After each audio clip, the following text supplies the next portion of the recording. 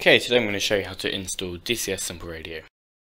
First, we're going to go to the Eagle Dynamics Simple Radio page. You should be able to find this just by Googling it. And you're going to check you have both these links installed here. That one contains 2 installers, this one contains 1. You need to download them both and run them all. You'll probably have everything that it's trying to install. However, I recommend very strongly that you all do that, even if you know or think you have them, as it just removes another thing we have to troubleshoot. If worst comes to worst, it will just say you already have this installed. Okay, so next we're going to go to the GitHub page where the Simple Radio download is, and we're going to just install Simple Radio standalone down here. And I put it on my desktop, which is a complete mess at the moment. Go to where you downloaded it and run the installer.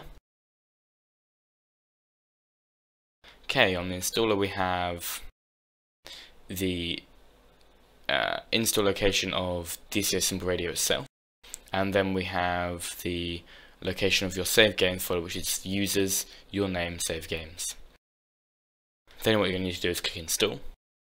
Once you've done that, you should go to where you installed it. So mine is under my Z drive.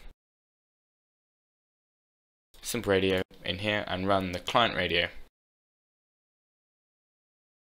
Mine is also already open. Okay, what you need to do next is go to settings, check that first 3 options are off,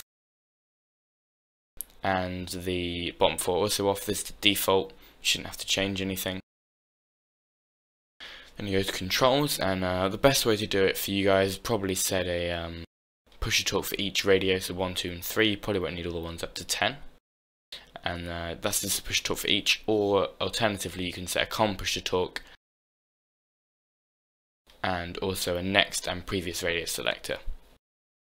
Once you've done that, all you'll need to do is go to general, put the IP for the server in, click connect.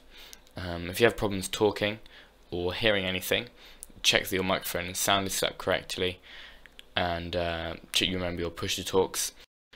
Once you've installed it all and you're on a server and you've set the radio in your cockpit of your aircraft, simply just go to one of these overlays and check the frequencies are all correct and how you want them.